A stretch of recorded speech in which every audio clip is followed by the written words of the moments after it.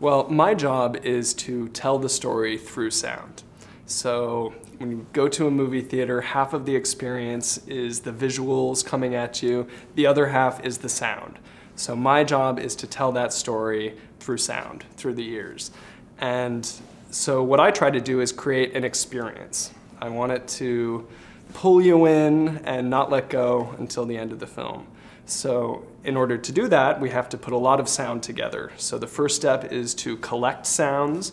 So that involves going out and recording thousands and thousands of fresh sounds, which we think of it like fresh ingredients. And then like a chef, you take those ingredients and start to put them together, build the flavors of the movie, and hopefully by the end of the film, you have a really tasty dish.